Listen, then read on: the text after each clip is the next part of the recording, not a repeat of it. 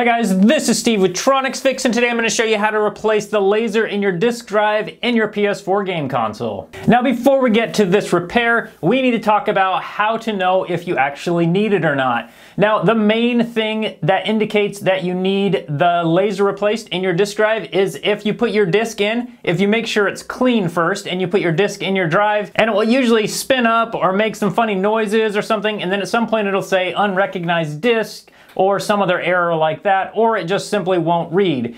If that's the case and there are no other problems known with your game console, then you likely need to replace the laser. So if your PS4 refuses to read any disk you put in it, then this video might be for you. Another thing to keep in mind is this method works for any of the PS4 models, the original, the Slim, or the Pro. The first thing you're gonna need to do is remove the disk drive out of the game console. Now I already have mine removed for this video today, but if you need to know how to do yours, you can simply look up one of my teardown videos on my channel. There's a search bar, so just type in the model of your PS4 and put the word teardown after that in the search bar on my channel, and it'll come up and you'll be able to see how to do a teardown. So now let's get started replacing the laser on our disk drive. Now the tools that I use for this job are a Phillips screwdriver, a small flathead screwdriver, and of course you're gonna need the laser part for your disk drive.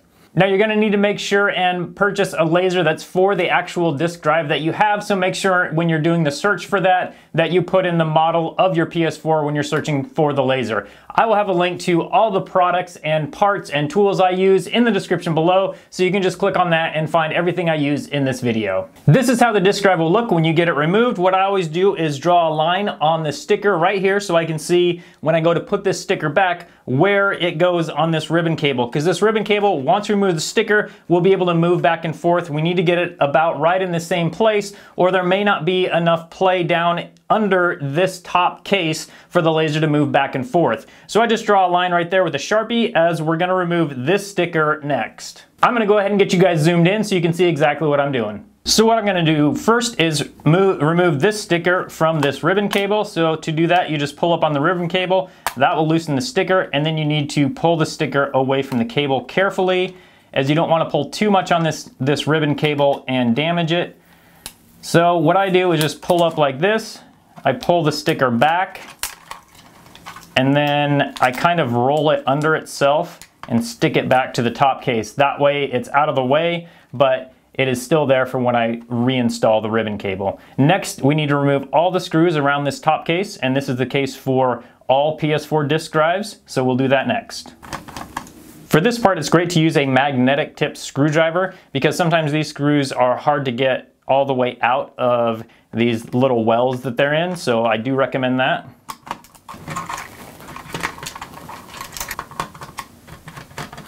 For anyone that's curious, this is the manual eject screw under here. If you use this manual eject screw and then you notice a lot of ticking noises when your discs are going in and out, it's likely because these little plastic tabs have been bent down and they're rubbing on the gears inside. So if that's the case, you can always just remove this entirely. It's not gonna hurt anything, and then that will take care of that noise. Now that these screws are removed, we're gonna remove this ribbon cable from here so it doesn't get caught in the way when we remove the cover. So we just need to pull this off of the sticky tape right there. And then we also need to remove it from the back right there. And then just fold that down out of the way.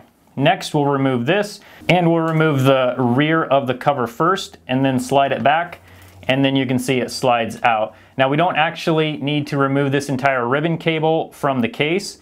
We just need to flip the case open, and you'll see right here is the laser.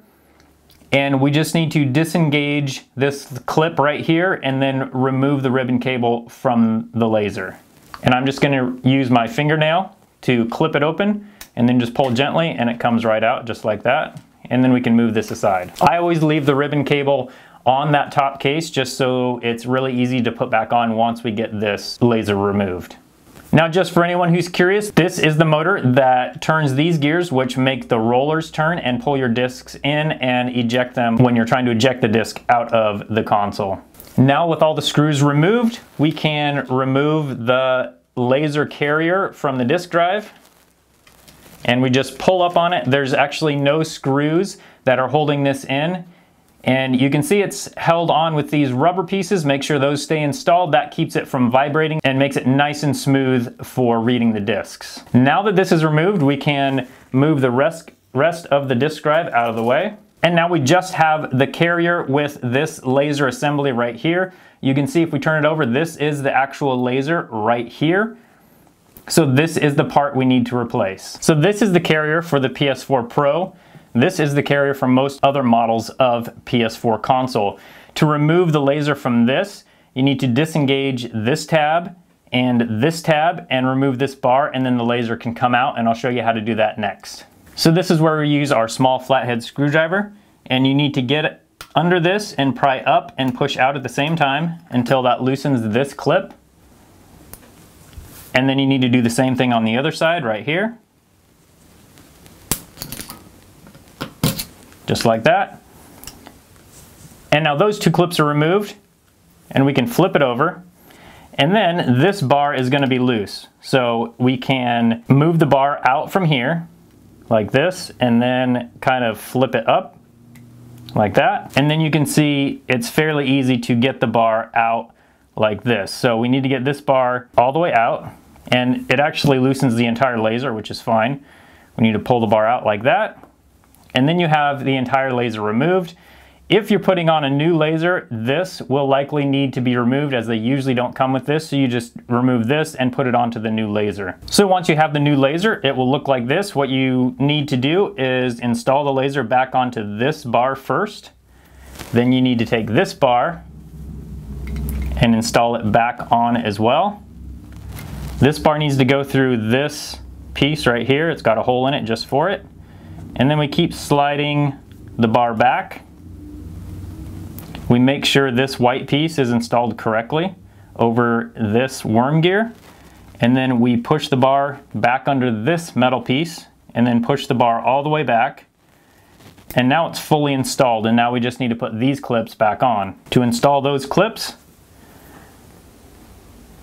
we orient it like this, and I slide them right over these two kind of dimples right here, and then I just slide it on with my finger until it clicks in, and there we go. Same thing with this one.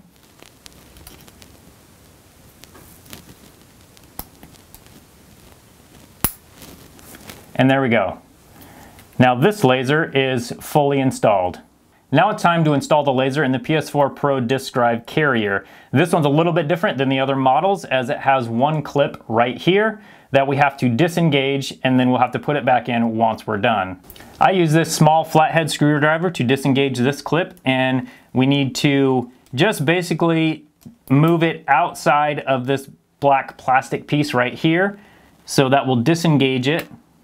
And I'm going to put my finger over it because we don't want the clip flying out of the area here.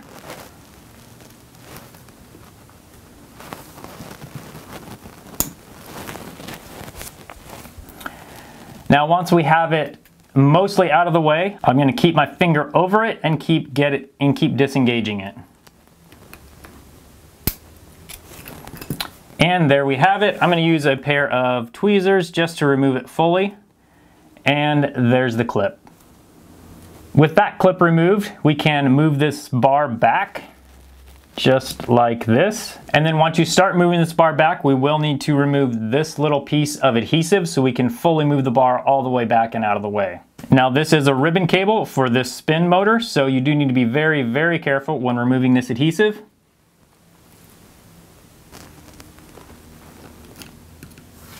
Now I'm using a small metal screwdriver to remove the adhesive and gently pry this cable up. But you have to be very, very, very careful, as using something metal on this can very easily damage this ribbon cable.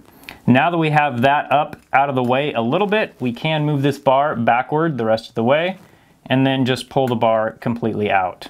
With the bar removed, we can move this laser up and out of the way, and then we can install the new laser right onto this rail and then back onto this worm gear.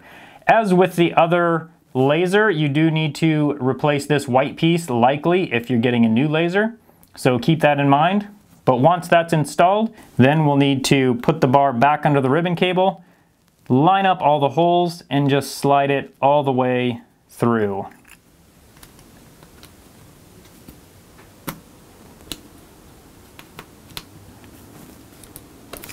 And that's what it should look like with the bar all the way back in. Now the tricky part can be getting this clip back in, but just make sure it's oriented correctly and then you can push it down into its groove. And this is a good way to get it started. You put the back kind of down in the clip first, and then this straight piece will want to move and push under the clip. There's a little clip right here that needs to be pushed under.